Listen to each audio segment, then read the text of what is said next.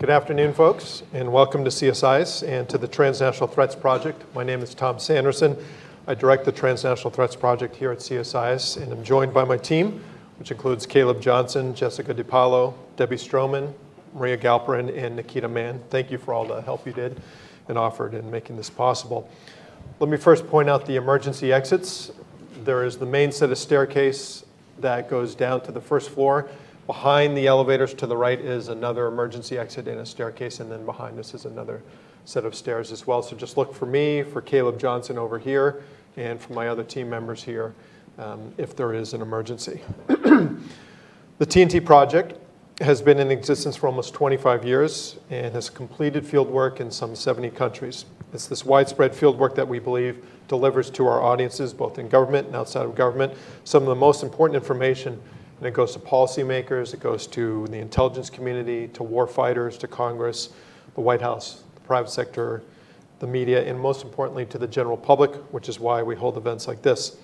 We are nearing the end of two projects. One is on foreign fighters and one is on militancy across the African Sahel region. And stay tuned for the fall. We're hopefully launching two new exciting projects, one on North Africa, focusing on Libya, and then one on Russia and on Central Asia. Very happy to welcome to CSIS two remarkable gentlemen. General Frank Taylor to my left is a good friend of the TNT program and of CSIS more broadly in his past work on a number of working groups and advisory committees. General Taylor currently serves as Undersecretary of Intelligence and Analysis at the Department of Homeland Security. In this capacity, General Taylor provides the Secretary, DHS senior leadership, DHS components, and state, local, tribal, and private sector partners with the Homeland Security intelligence and information that they need to keep the country safe, secure, and resilient. INA is a member of and the department's liaison to the U.S. national intelligence community.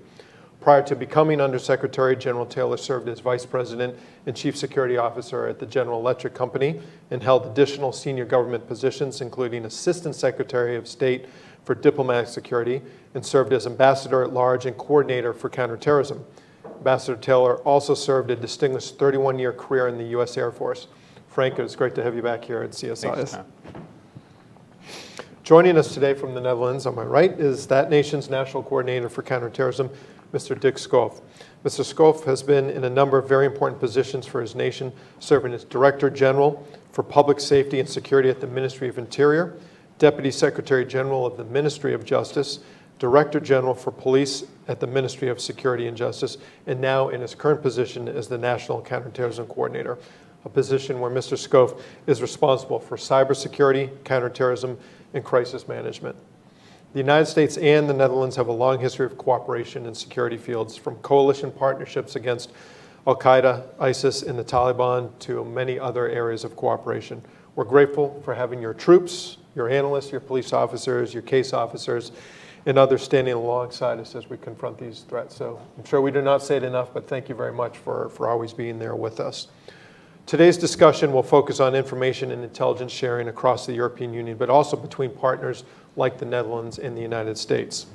We've all watched in horror as a series of terror attacks hit Europe over the past 18 to 20 months, beginning with Charlie Hebdo in Paris in January 2015. We saw attacks then hit Brussels and Paris, Nice, Bavaria, Istanbul, and many other places.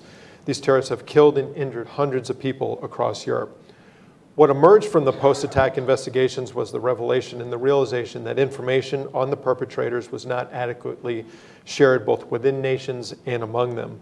A combination of factors account for this: bureaucratic tangles and rivalries, failure to harmonize technology across borders, national laws regarding privacy and differences between them, insufficient human and financial resources, counterterrorism fatigue, and just the sheer difficulty of trying to prevent attacks from clandestine organizations that use highly encrypted devices, have skills, hide in plain sight at times, hide within communities.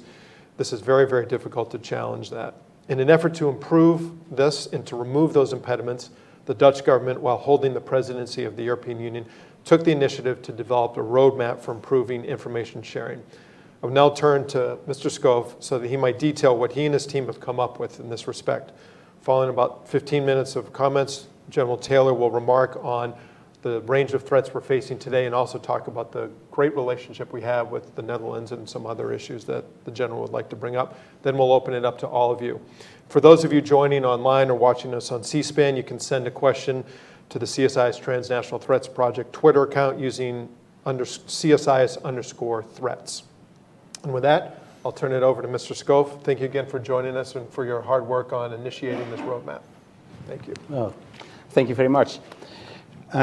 Ladies and gentlemen, it's of course an honor for me to have been invited to CSIS to stand here in front of you and talk about the enormous challenge of information exchange, a crucial element in the prevention and fight against terrorism.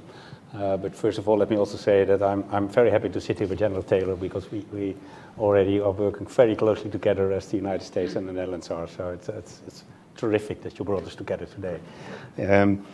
With all the recent developments in Europe the last few years, I can imagine that you are interested in hearing more about what the threat in Europe looks like, and even more importantly, what we are doing to counter it, especially with regard to information sharing. And I will try to give you an idea of what we do, starting with my own country, of course, the Netherlands. The terrorist threat in the Netherlands is currently assessed as substantial. This means that the chance of an attack in the Netherlands is real, but there are no specific indications that an actual attack is being prepared. At present, the threat to the Netherlands is still primarily jihadist in nature. There are no specific indications that terrorist networks are preparing attacks in our country, despite the fact that since the end of 2015, investigation of cross-border jihad networks and attack cells have revealed an increasing number of links to the Netherlands. Since early 2016, the number of just jihadists traveling to conflict zones abroad was slowly declining, of course, specifically to Syria, Iraq. About 260 Dutch foreign terrorist fighters have traveled to Syria and Iraq so far, of which approximately 180 are currently still present in that region. In reaction to this threat, we recently developed a new counterterrorism strategy for the period 2016 until 2020. Key elements are a threat-based approach, which means that priorities are set on the basis of current threat situation. A comprehensive approach, which means that we take both preventive and repressive measures and follow up on cases using interdisciplinary methods. The comprehensive approach is applied both on national and local level. On the local level, this takes the form of multidisciplinary case consultations and community engagement. A combination of network and individual approach, which means that we identify networks and attempt to undermine them, and that we apply a person-specific approach. Particular attention is given to the potential lone actors, individuals with a certain grievance towards society and the potential for violence. And of course, we all do this in respect to the rule of law. Then on to Europe. ISIS has been systematically directing, coordinating and preparing attacks in Europe since late 2013. The recent attacks in Brussels and Paris made this painfully clear. There are most likely still various ISIS cells present in Europe who may attempt to carry out attacks in the near future. The threat of large-scale attacks in Europe by Al-Qaeda also continue to exist. Furthermore, lone actors continue to pose a threat, both inspired by terrorist propaganda as well as actively coached by jihadists from Syria or Iraq. And examples are the recent attacks in France, Belgium and Germany. The current efforts by the anti-ISIS coalition lead to a significant decrease of ISIS territory and people traveling from Europe to Syria. This means we have an increased attention for people returning from Syria back to the Netherlands and also back to Europe. Every returnee in the Netherlands is questioned upon returning to the Netherlands and is subject to a tailor-made approach. When there is a suspicion of terrorist activities, he or she will be put in custody. And of course, our intelligence service monitors every returnee closely. The last concern I would like to mention here is the influx of the so-called ISIS operatives, using the refugee routes to get into Europe, which we witnessed last winter and spring. We know now that there are a number of ISIS operative cells and operatives active in Europe that took advantage of this refugee crisis to travel from Syria to Europe and back, sometimes for a short while.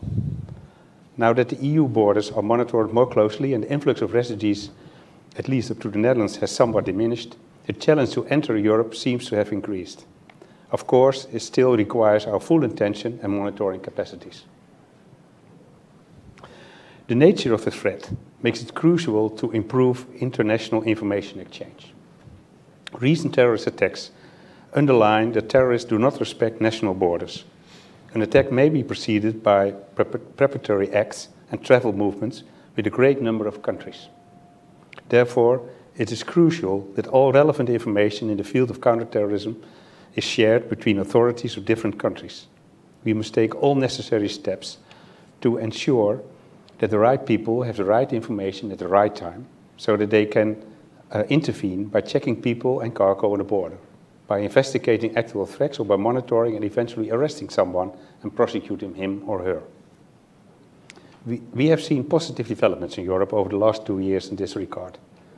The amount of law enforcement information that is shared through systems such as the Schengen Information System and through organizations such as Europol is increasing significantly. The European police organization Europol has set up the European Counterterrorism Center as a platform for information exchange and cross-checks with the law enforcement community regarding terrorism. Also, new instruments have been and continuing to be developed. An important development is the use of passenger data, PNR, to counter terrorism and serious crime.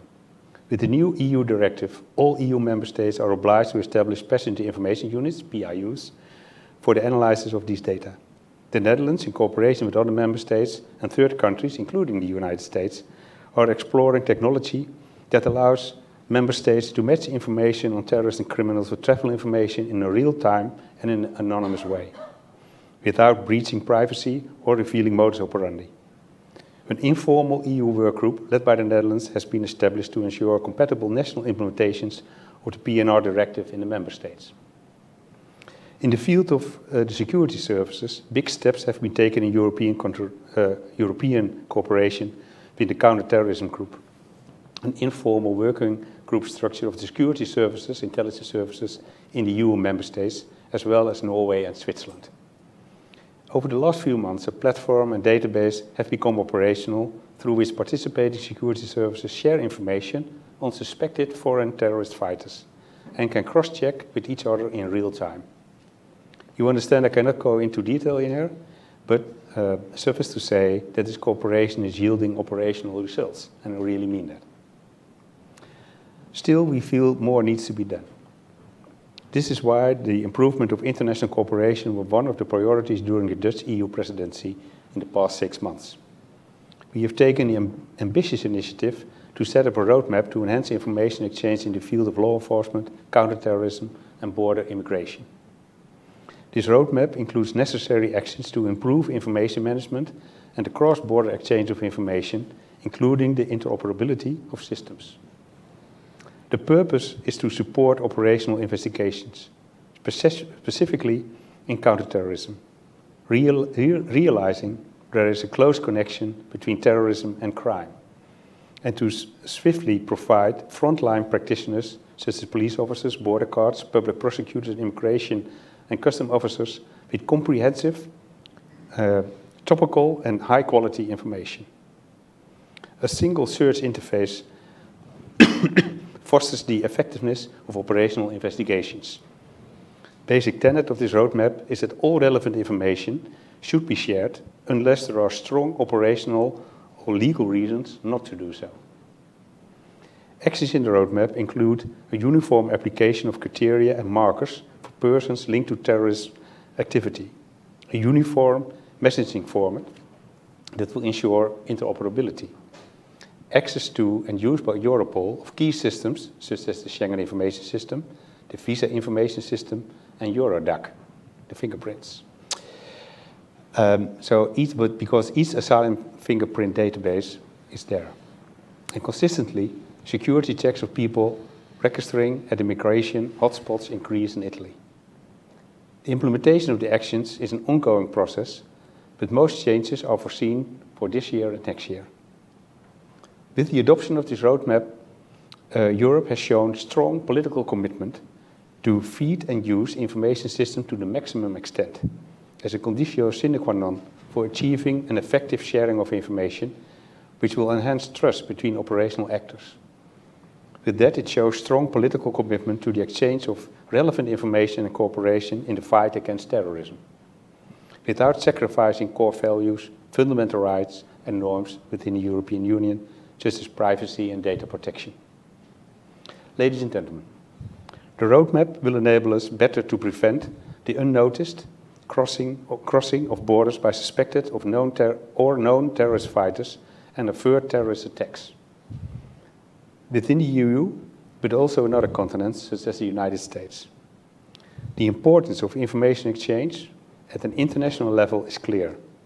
It is in our common security interest to keep improving our cooperation in this respect. Only together we will be able to fight this threat effectively and keep our society as safe as possible. Thank you for your attention. Thank you, Mr. Schoof. General Taylor, over to you. Oh, it's a pleasure to be once again at CSIS, certainly, and to see my good friend Tom Sanderson, but as importantly to be on the same stage with my close colleague Dick Schoof in this fight that we have against terrorism. The Netherlands is one of DHS's closest partners in Europe and internationally. And a number of the programs that DHS has implemented internationally originated as pilot programs with our colleagues in the Netherlands. The U.S. and the Netherlands have faced the issue of foreign terrorist fighters for a long time. And I've been to the Netherlands several times to see their impressive work firsthand. Most recently, Deputy Secretary Mayorkas and I were in Amsterdam for the US-EU JHA Ministerial. The Ministerial focused on improving cooperation on a broad range of justice and security issues, including migration, CT, money laundering, data protection, criminal law cooperation, child sexual exploitation, and organized crime. Our CT discussions during the JHA Ministerial emphasized the need for improved information exchange, particularly the Dutch roadmap for the information sharing among European services. We are now working with the current EU presidency in Slovakia on implementation of this very, very important initiative. Nearly 15 years after the 9/11 attacks, it is still a dangerous world. San Bernardino, Orlando, Egypt, Nice, Brussels, Paris, and other attacks are terrible reminders of the threat we face. We have moved from a world of terrorist-directed attacks to a world that includes the threat of terrorist-inspired attacks. Attacks by those who are living among us, who self-radicalize and are inspired by terrorist propaganda on the internet. By the nature of the terrorist-inspired attacks, by their nature, terrorist-inspired attacks are often difficult to detect by intelligence and law enforcement communities. They could occur with little or no notice, and in general make for a more complex Homeland Security challenge. This threat environment has required a whole new type of response that goes beyond traditional CT and law enforcement approaches to address the threat from homegrown violent extremists. We are enhancing our comprehensive efforts aimed at addressing the root causes to prevent the next generation of recruits.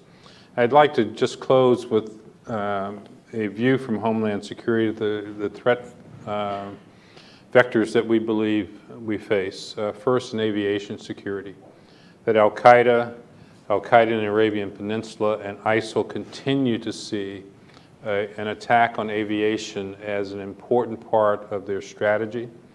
This year we have seen 3 airliners attacked in the Sinai and twice in Somalia, and have clear indications that our enemies are trying to perfect ways of introducing explosives and other devices onto aircraft for the purposes of destroying them in mid-flight. So aviation security, both in the United States and across the globe, remain a high priority. Second, border security. As we look at the vast borders of our country, we want to expand those borders into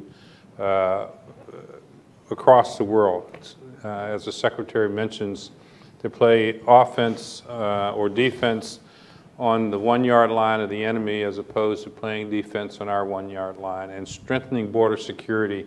Critical to that is the information exchange between our partners across the globe to better understand who these individuals are that are transiting our borders for nefarious purposes.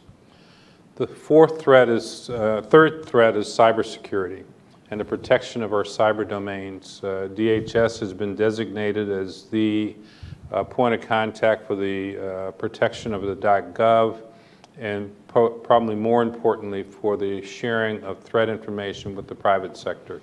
That's not our topic today, but it is an area of increased concern with all of the reports of hacking and things that are going on across the world.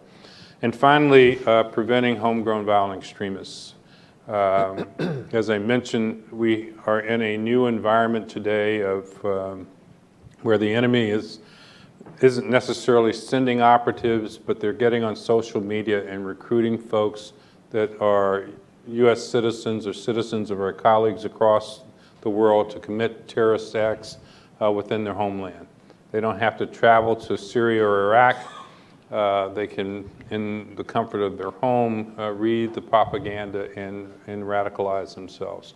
We believe that a big part of our mission in Homeland Security is outreach to the American Muslim community, who, by the way, are the targets of this propaganda within our own country, to help those communities build strategies to defend against this propaganda, this social media propaganda that are causing young men and women to take up the ISIL banner. So Tom, with that, I'll stop and look forward to questions from our audience. Thank you. Excellent. Thank you very much, Frank and Dick, both of you. Let me open it up now. We do have one question that's come in on the Twitter account, and I think I have it here. On email or on text? Okay, great. Isn't technology wonderful? It is. Okay, this comes from Matt Levitt, who you all know quite well at the Washington Institute, is one of the top counterterrorism specialists in the U.S. and one of the top Hezbollah experts. And Matt's question is, just prior to the Brussels bombing, the EU CT coordinator issued a report saying that several member states still had no electronic connection to Interpol on all their border crossings. He concluded that information sharing still does not reflect the threat. For example, European databases record only 2,700 verified foreign terrorist fighters, despite, quote, well-founded estimates that around 5,000 EU citizens have traveled to Syria and Iraq to join ISIS and other extremist groups. Worse still, over 90% of the reports of verified foreign terrorist fighters came from just 5 member states in Iraq to join ISIL and other extremist groups. Have we made tangible progress since then? Yes. Okay. Next question. Let me elaborate a little bit on it. Thank you, Matt, for that great question.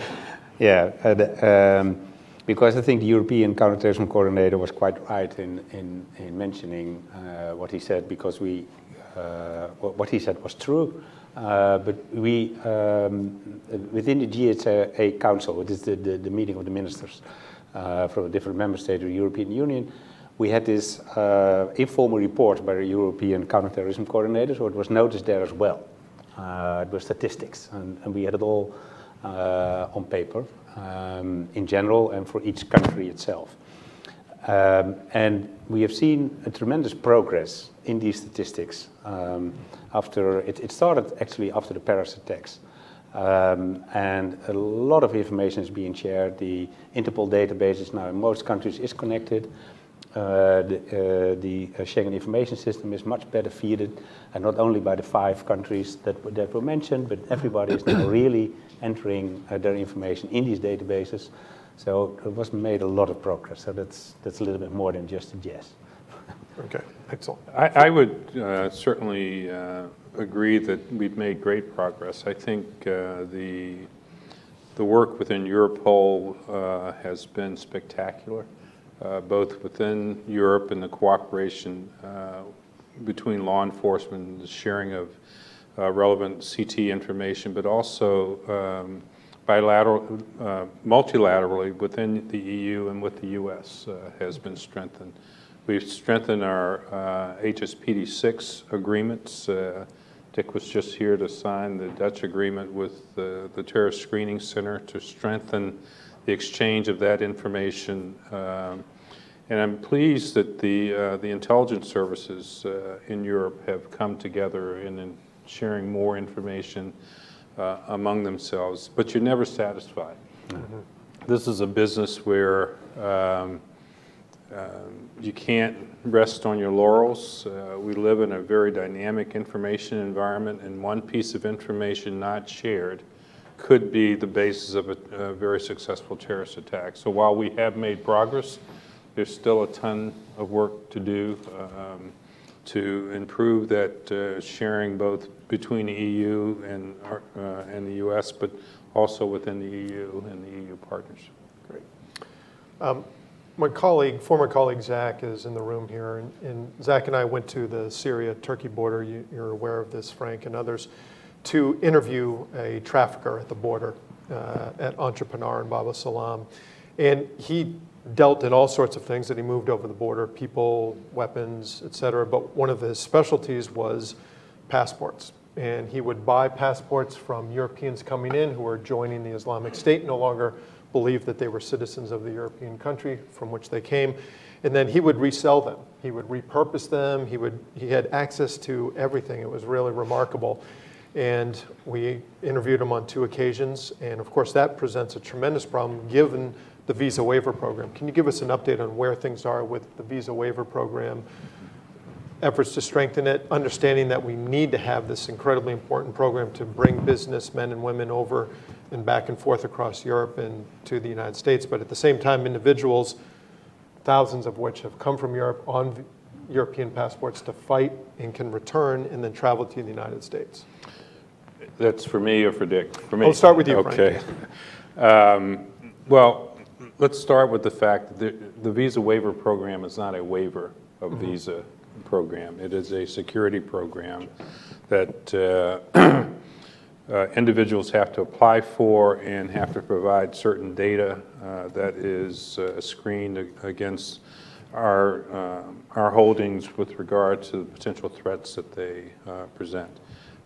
And one of the most important parts of that is their identity and who they actually are is a part of that validation that occurs. So while there's concern certainly for anyone coming out of Syria with a fake passport, we believe that the strength of the visa waiver program and the ESTA that we use to vet those individuals is very strong and getting even more robust. The Secretary has directed 2 security changes involving additional data elements that are required under the ESTA program or the visa waiver program for folks to apply. So I think it is a threat that we are most concerned with.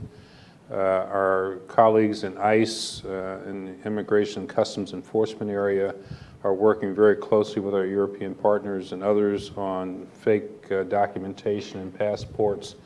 And we're getting better and better at understanding what that risk is and how that risk may manifest itself within the visa waiver program going forward. Okay. Any comments there, Dick? Well, not directly in relation to the visa waiver program, but it's very important every member state, and I'm quite sure that we do at least, is that every known traveler is being signaled on his passport, is being put in the Schengen information system, is being put into the stolen and lost documents of Interpol, so that we at least know that we have to look out for these documents. And if they're used by others, I mean, we have seen it, at least we know. So that, and that's very important. And I think in that respect, we have come also from a long way. And 2016 certainly looks different than 2014. Great. Let's open it up to the audience here.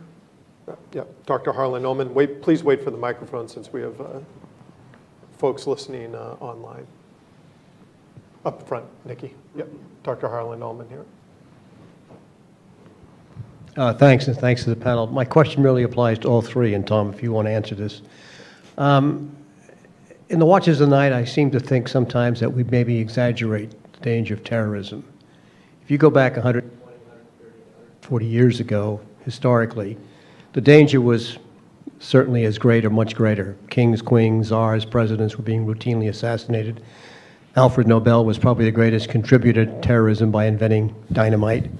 1919, 1920, you may not be aware, but there were 24 letter bombs that were mailed throughout the country that induced a huge panic.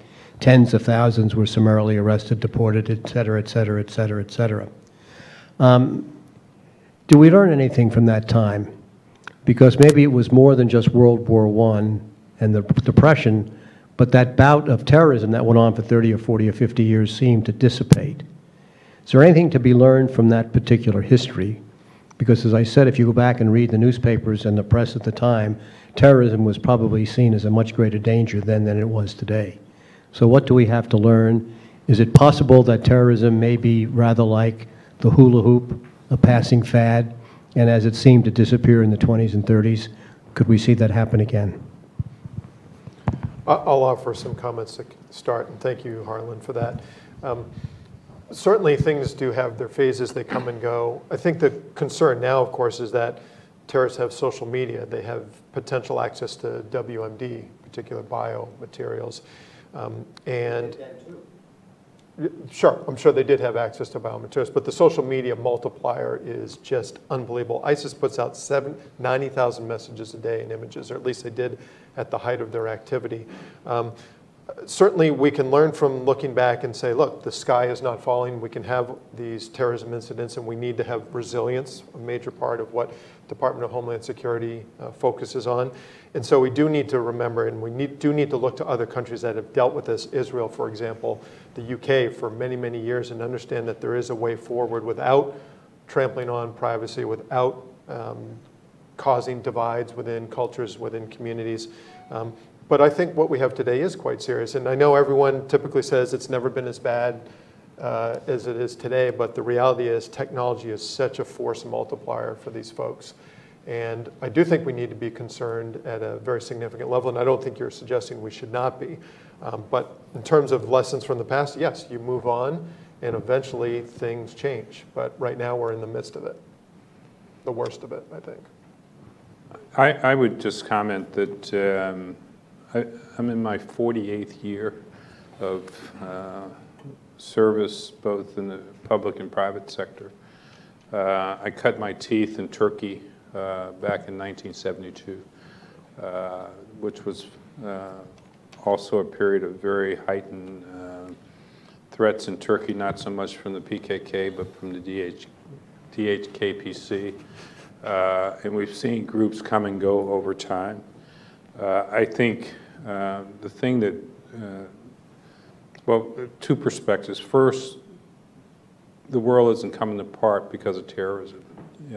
We are much safer today from the terrorist threat than we've ever been, which is why our National Terrorism Advisory System tells Americans the nature of the threat we're facing, which is the homegrown violent extremists and an attack out of the blue, but not in our view, an Al-Qaeda 9/11 style attack that we have worked very hard to stem that type of attack. What worries me in the future is how many young people are being taught hate in failed states across the country.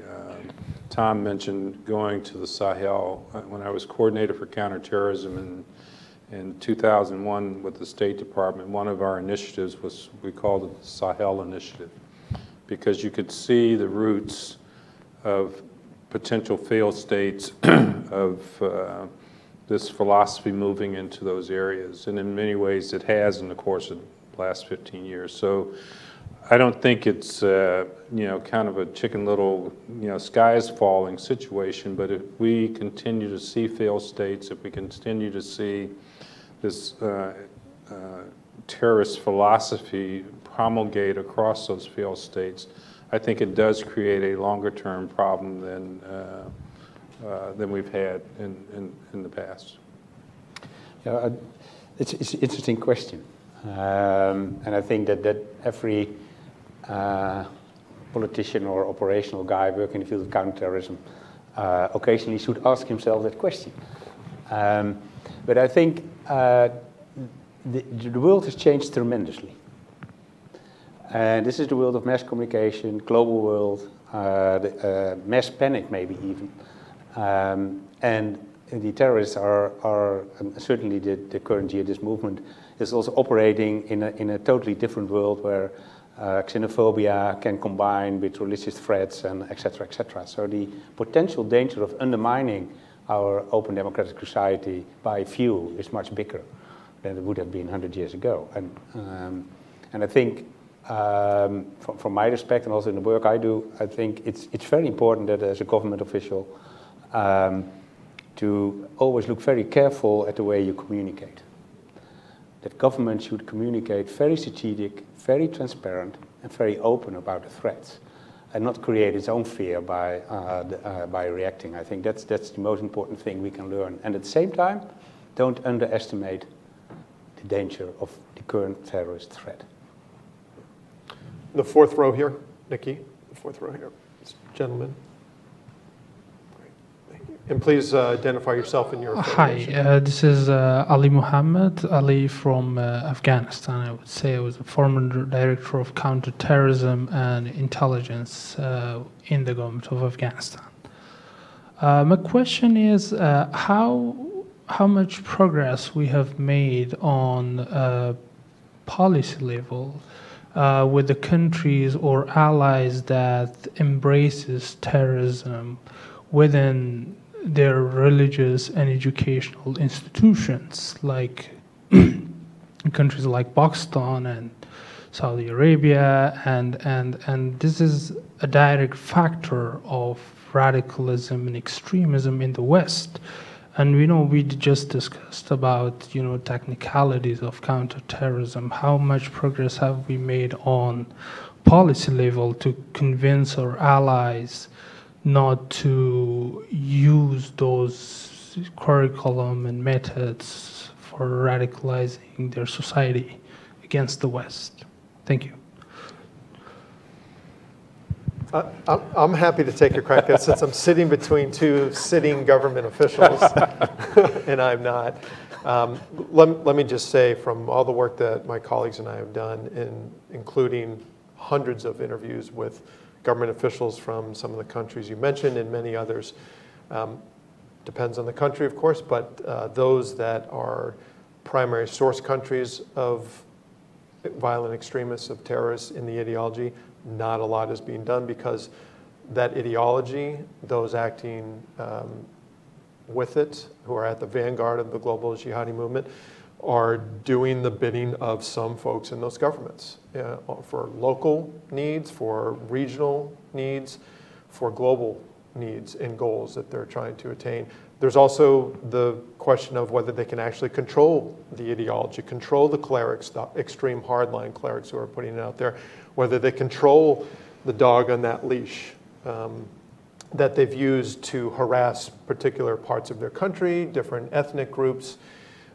different neighbors that they have disputes with. And so as long as those militant groups serve as a tool for those governments, which they continue to do, we will not see a significant reduction in the incidence of radicalization, of the ideology, of the attacks. And it's to the point where we look at many of these countries and we really wonder whether we should call them allies or major non-NATO allies or major or NATO allies themselves. And here I'm speaking specifically about Turkey, which now is in a different position than it was. But a few years ago, the door was wide open and militants came across their border into Syria. So we have a lot of partners out there who are good partners in some areas, and Turkey is, Pakistan can be, Saudi Arabia as well, very good partners, but in other areas they're not as good as they could be, and that's my opinion. The only thing I would say to that is that in each of the cases, we do have partners in Saudi Arabia and Pakistan that are working mutually with us and other parts of the world against these threats. But as Tom mentioned, sometimes these forces are hard to leash once they've been unleashed. And so the challenge is continuing to work with our partners. I've gone to the re-education schools in Saudi Arabia. They are very effective from a government. Re-education is probably not the right term, but demobilization, de-radicalization places. So I think both governments and other governments around the world are trying to work with that problem, but each of those countries has also been the target of terrorist activities. So to Tom's earlier point, I think once you deal with, once these forces are within a country, it's very difficult to control. And that's why working very closely with our partners, we try to help them to get at solving the problem within their country and how that problem is being manifested elsewhere. Yeah, if I may add, I mean, the current jihadist threat is not only to the Western world. They are attacking in Istanbul, they are attacking in Saudi Arabia, they are attacking anywhere. So everybody is the enemy except their own small group. And I think we have the same feeling. I would like to mention the Global Counterterrorism Forum, which the United States co-chaired together with Turkey in the last years, and now the Netherlands are co-chairing with Morocco. And we are creating excellent partnerships as Western and non-Western countries, because the threat is against all of us. Yes, the woman here in the aisle. Hi, my name is Jacqueline Sutherland. I'm with the Chertoff Group. Over the past 9 months, we've really seen an increase in soft targets being attacked by terrorist actors in Brussels, Paris, Nice, Istanbul. But then similarly, I know that just last week, Interpol came out with a report saying that they're expecting to see many more Paris-style spectacular attacks as more ISIS fighters come back to Europe. So my question is, what do you see really as a more urgent threat at the moment, having many more soft target terrorist attacks or sort of these coordinated marauding attacks like Paris? Well, that's a very difficult question, because probably both are true.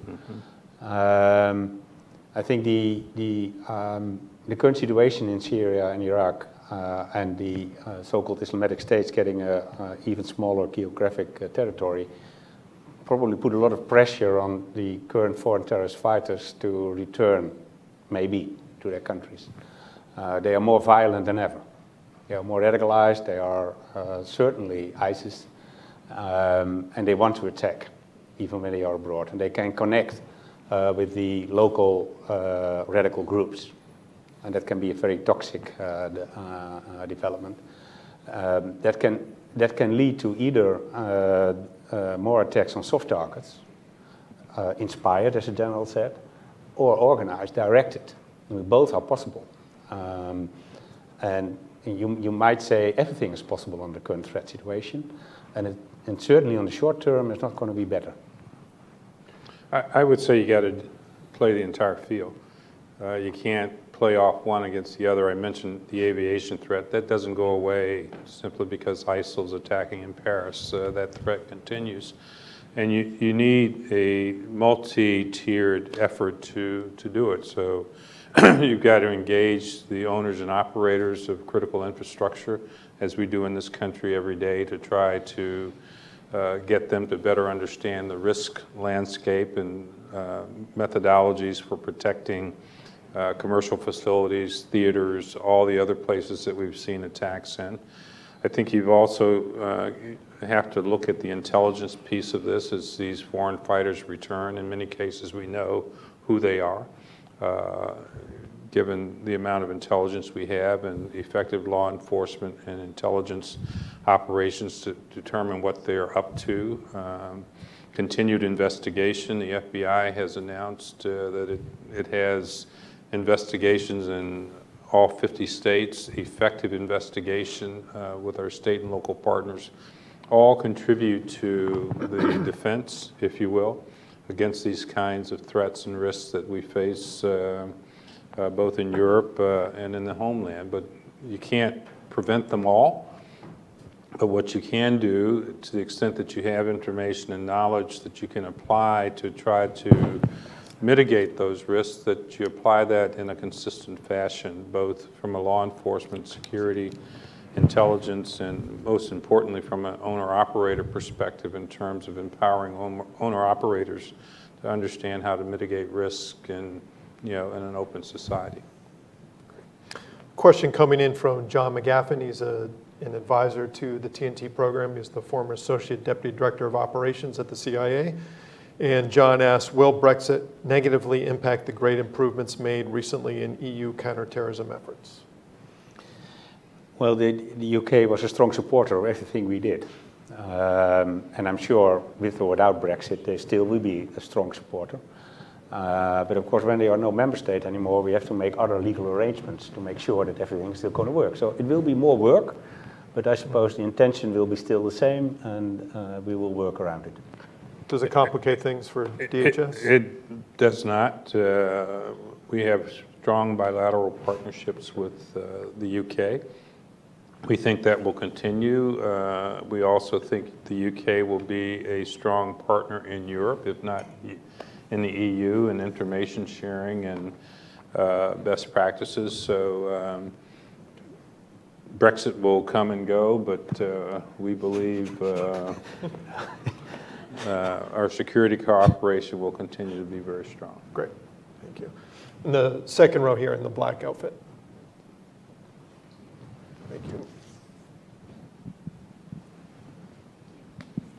Hello, I'm Arwan Munajid, the newest addition to the Saudi Embassy. I have a two-part question as well as a comment, if I may. The first question is, firstly, how effective is the de-radicalization program, or are the de-radicalization programs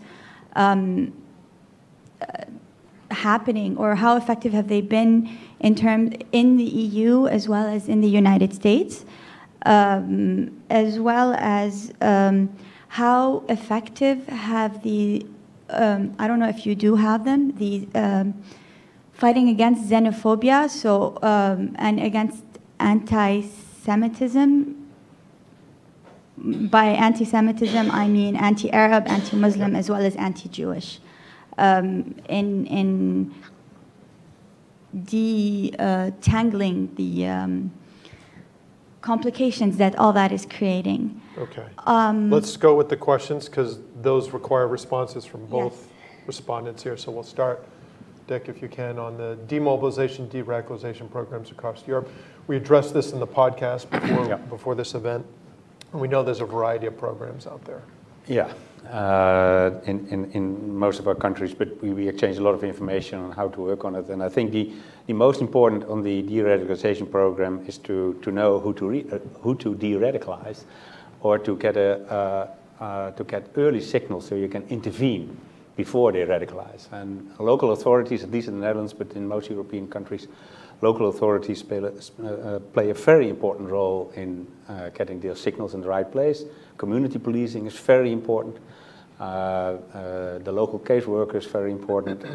And well, I think in the Netherlands we are progressing in getting in those communities where radicalization is a real issue, to whether it's jihadist or right-wing or whatever, to get it in place and to get those signals and to offer de-radicalization programs if necessary. We have an exit program, which was we looked a lot to what the Germans did in this regard.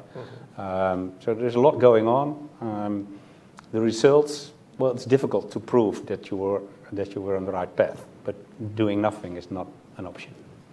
And in the U.S.? I think we have been, certainly under Secretary Johnson, very clear that the key for our countering violent extremism is outreach to communities that are being targeted for this propaganda. And he has been to many communities across this country. We've revamped our countering violent extremism program to try to empower communities to, one, understand the threat and the risk, and become voices against this kind of radical ideology. So not so much a de-radicalization, but helping communities to understand what is radicalization, how does it work, and what the tools are. There was the other thing you mentioned, and any xenophobia about a group of people, a race, a religion is not helpful in the integration process. The wonderful thing about America is we are a country of immigrants. We have learned how to integrate immigrants behind this whole notion of what it is to be an American, and things that stand in the way of that kind of process doesn't help a community integrate. When communities don't integrate, when communities feel isolated, those ideas that our enemies would try to foment in those communities become easier to accept. So it's very, very important from an American perspective that we integrate these communities and that these communities truly understand that we welcome them to America, that they're part of the American fabric, and they are going to be an important part of who we are as a country going forward. Dick, any comments on the second question regarding anti-Semitism, hatred towards Muslims, Jews, Arabs, and others? Well, it's an issue that's political and societal speaking high on the agenda. Of course, governments do want to have the integration part right, but in Europe and also in the Netherlands, we have seen strong political parties who are clearly anti-Islam. And we have to deal with those political parties as well. They are part of our life. Let me just offer an anecdote on the demobilization comment.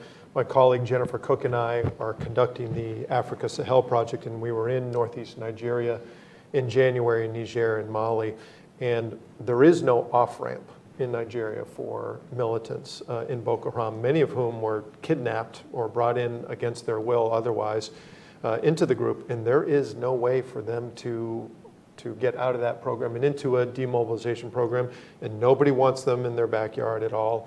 And so there are good programs out there. Saudi Arabia's is well regarded, Singapore's is well regarded, Norway's is well regarded. So there are good models out there for demobilization, and so hopefully there'll be some information sharing and best practices on that. Next question, someone had their hand up. Yes, in the back, blue shirt.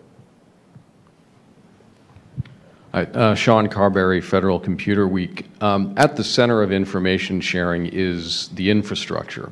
You have in the United States a variety of defense and intelligence agencies that are coming to terms with cyber technology and cybersecurity, their own internal networks, how they're connecting, how they're sharing with other federal agencies. Then you add in the same dimension in Europe. Where are things currently in terms of the integration of systems to share data? How much is going to cloud with shared access? What are the barriers? And again, how is this affecting the sharing of information? And in addition to that, what are the concerns about cyber threats to this information sharing itself? Yeah, excellent question. Well, let me start with the last one. I mean, the cyber threat in itself is real, as you probably all know. And in my office, we also publicize every year the cyber threat assessment. But from the terrorist point of view, I mean, they are getting more interest in cyber. They certainly have interest, and they have the intention, but they do not yet have the right capabilities to really get to our infrastructure or to get to our information systems. But maybe somehow they connect to people who can, or in the recent time they can develop those capabilities to get to it. So we in the Netherlands and in Europe as well, but certainly in the Netherlands, we put a lot of pressure on private and public organizations to have their cybersecurity in place. And I'm not only mentioning about getting XP of your computer, but about real issues of cyber security and real vulnerabilities we are looking into. Having said so, I think every information exchange, we try to get it within Europe and also with partners to get it in a more operational way that we can very quickly exchange those information, but it has to be all secure. That's a very interesting topic to discuss further, but it takes a lot of time before we really can do so. But we have secure lines, we have secure infrastructure, and we can rely heavily also on, I'm looking just for my colleague from defense, we can heavily rely on what is being developed in defense. Well, the technology is moving, as you know, very quickly, and the security threats continue to mount, and so effective cybersecurity in the exchange regimens is going to be critical.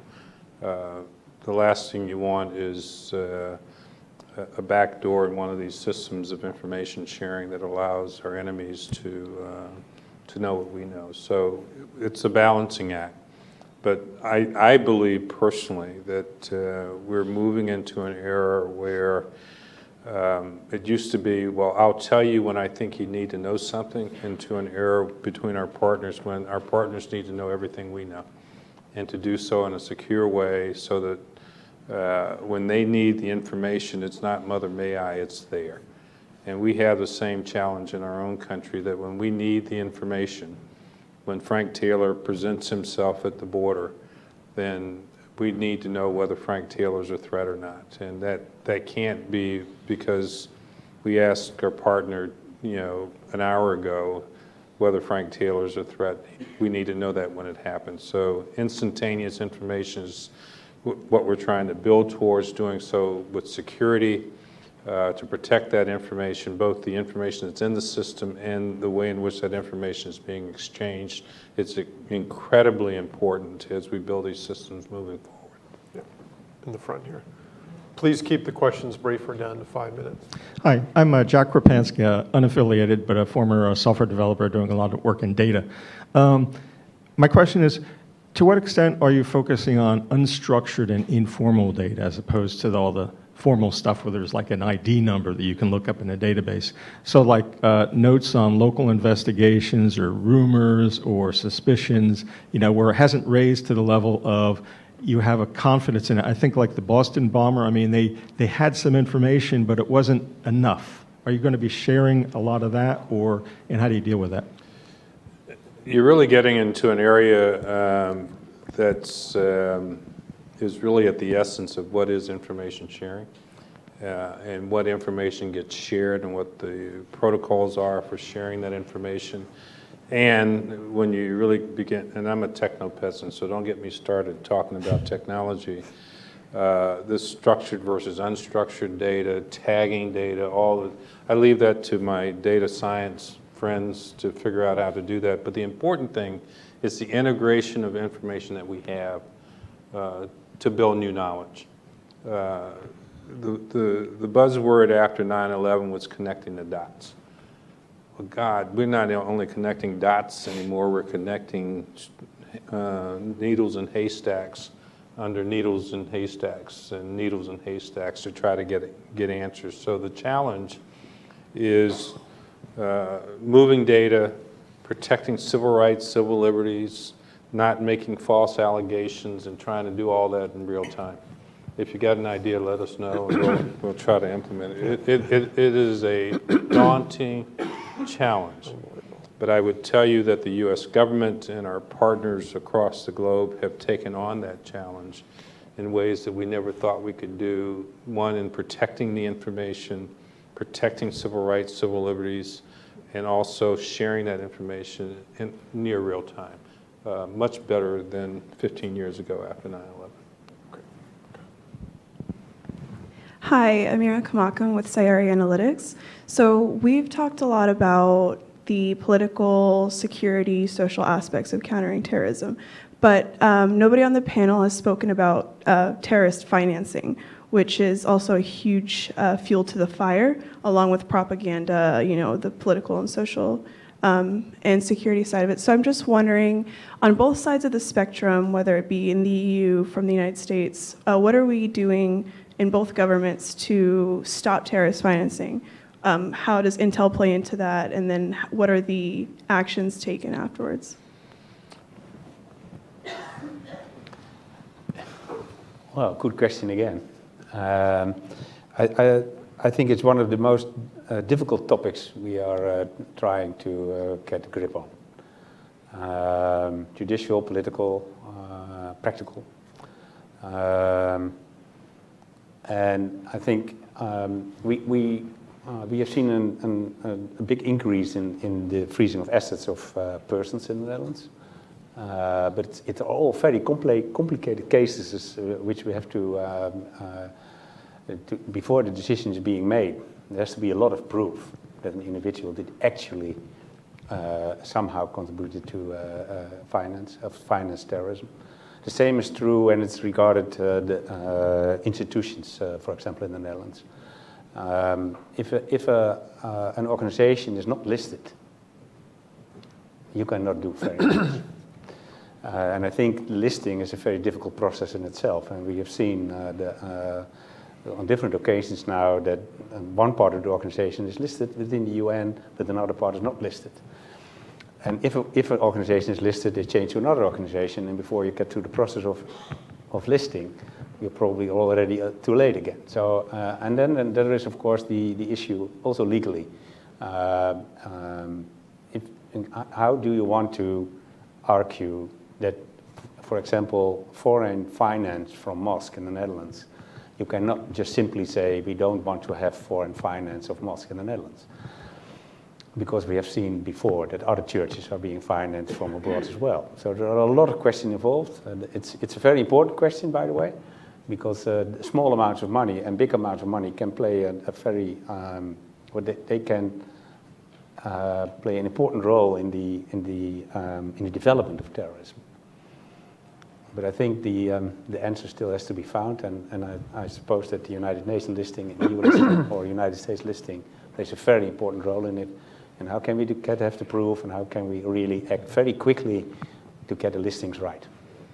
Because we didn't speak to it doesn't mean it's not ongoing. There's a very significant investment in our Treasury Department looking at this whole issue of foreign terrorists financing. The FATF has been working on this since I was in State Department 15 years ago. So that effort is ongoing. It's complicated. Investigatively, we are building better tools to help us better understand that phenomenon. And indeed, coming out of Paris and Brussels, working with our European partners, we were able to kind of uncover some of the connections using financial tools. So it's a part of the fight. It's not one that we have forgotten about, but it's an important tool in dismantling these organizations across the globe. Great. I think we have come to the close of our event. I know we have many more questions here, and love to have you answer all of them, but both of these gentlemen have very busy schedules, so we will have to close it out, I'm sorry to say, but I am very happy that we had such a great turnout for two superb experts on this topic of information sharing, intelligence sharing, threats facing both of our countries and the globe at large. And thank you very much for the hard work you've done and your nation's done when you held the presidency of the EU, and for the roadmap that you've presented today. And General Taylor, for everything you and your team has done in protecting not only the United States, but our partners around the world. And a big round of applause for that. Thank you. Thanks, Frank. Yeah, dynamite.